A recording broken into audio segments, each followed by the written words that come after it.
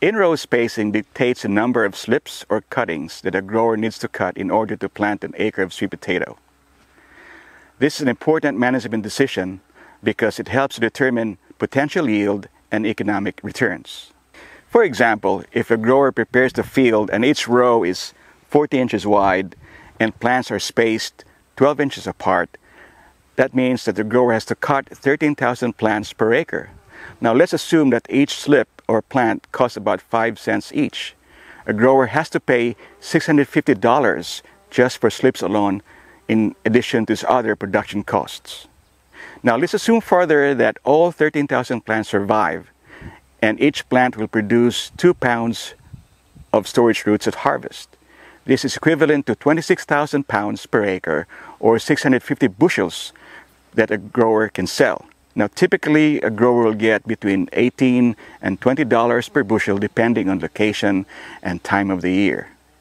Now one might ask the question, what if we increase the planting density 16% more? That means planting them closer at 10-inch spacing. Well, based on prior research and what we know today, the answer is not so straightforward.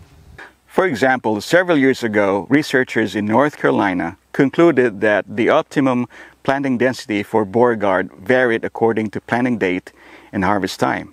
They determined that closer in-row spacing benefited the earlier planting date, while the wider in-row spacing benefited the later planting dates. In contrast, researchers in Alabama determined that there was no benefit in planting Beauregard plants at 10 and 8 inches compared to 12 inches. These conflicting results lead to uncertainty in on-farm decision-making when it comes to deciding the best in-row spacing. Our work at the Sweet Potato Research Station has identified another variable that impacts in-row spacing. We have found out that applying just half an inch of water or irrigation at planting time significantly increases survival of plants, therefore improving potential yield and expected harvest times.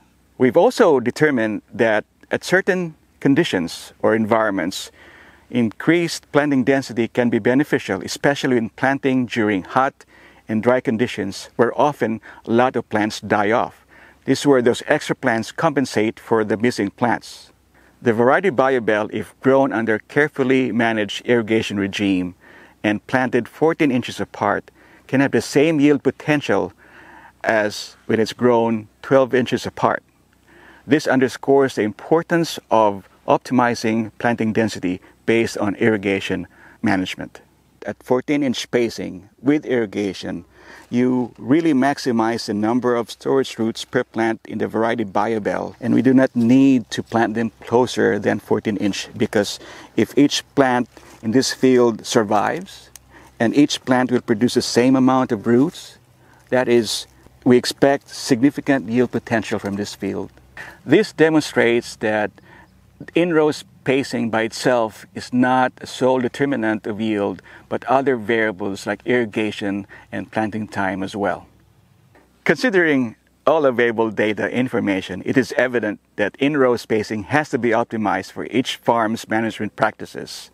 In fact, within a farm, the optimum in-row spacing may vary from one field to the other, especially if it's irrigated versus non-irrigated.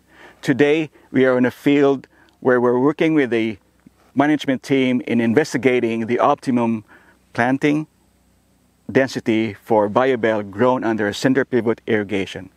We thank the Black Gold team for allowing us to work with them in further improving their management practices.